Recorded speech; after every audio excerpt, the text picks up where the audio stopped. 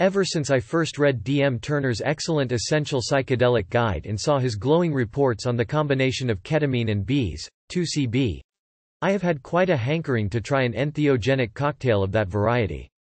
Bees have been plentiful lately, but ketamine is as hard as ever to come by for me. Recently I had an interesting idea. Since DXM is relatively close chemically and experientially to K, as well as being cheap, legal, and easy to acquire, why not use it as a substitute in the combo? So the other night I took 300 mgs of DXM in the form of Drixoryl cough liquid caps, a preparation that contains no other unwanted active ingredients like acetaminophen, guaifenesin, or pseudoephedrine and has the added advantage of being low on sugars and syrups that can cause gastric distress in large doses. This dose of DXM alone would not be sufficient to evoke a fully dissociative episode for me, but I decided to err on the side of caution as I usually do when trying a new mix. After an hour or so, I began to feel the euphoria that is my first alert with this particular material and took 20 mgs of bees. I was chatting on IRC at the time and within 20 minutes typing became much too complicated to deal with, so I lay down and relaxed into the trip. There were some uncomfortable somatic symptoms at first, such as a feeling of physical heaviness similar to that induced by alcohol, minor stomach upset, and hot flashes, which had me a little worried until I took my temperature and found it to be normal. Fortunately, these passed quickly as my consciousness dissociated from my body. I began to feel as if my soul was a soaring kite that was connected to my physical form by only the thinnest ethereal guide rope. Then my physical awareness seemingly vanished, and I found myself in a state that was nearly identical to the experience of ketamine that I had on the 2 occasions I was lucky enough to acquire some. I felt that I reverted back to the ground of being, the original undifferentiated oneness, the primal monad. Everything was perfect, all was one, and it was me.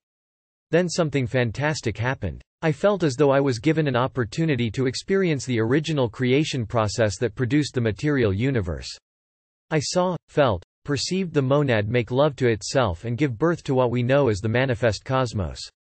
I was the monad making love and giving birth, and it felt incredible, like multiple orgasms of universal proportions.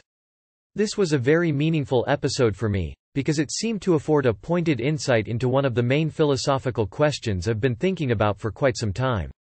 The question was, why did the monad split in the first place? Why disturb that original pristine oneness at all?